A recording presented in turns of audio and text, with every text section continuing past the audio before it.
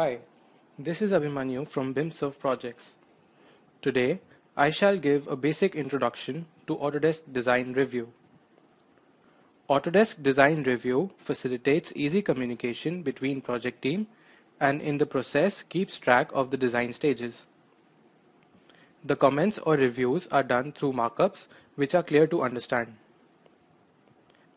Every markup is assigned its own set of properties and shows who has requested for the particular change in the drawings as well. Now, here in the left hand side corner, as you can see, all my sheets are listed down.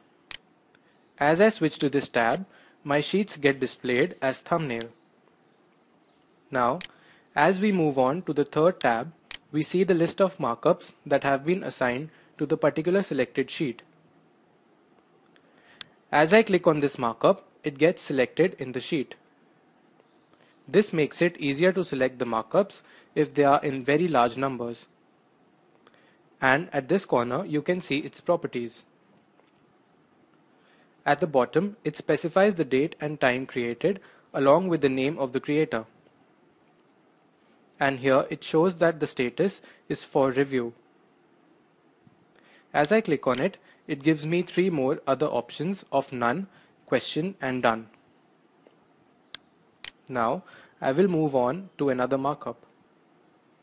Right next to this markup, you can see this question mark sign, and the other markups also have icons assigned to them but different ones. This indicates a status. So let's say if I can change the status to done, then the icon changes to a green tick. Now let's add some markups to the drawing to understand better.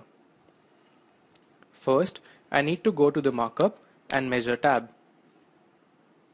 Here I have multiple options like callouts, drawing with freehand, highlighting a portion and even stamping the sheet. I can even measure the length or area as well. For now, I will select this rectangle callout and draw it here.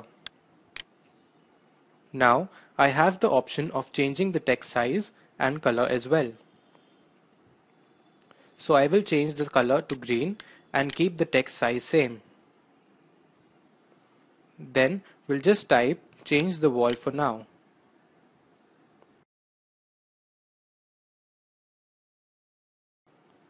Once done, I want to change the status to for review. As I do this, the callout gets a blue highlight. Now let's add a stamp to the drawing.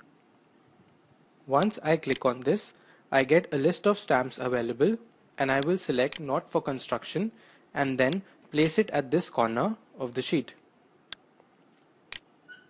So this way we can easily review the sheet. I will be discussing the markups in more detail in the next tutorial.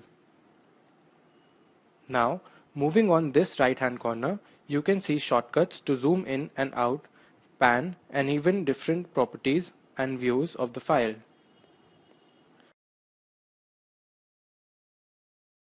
This ends the tutorial on Introduction to Autodesk Design Review.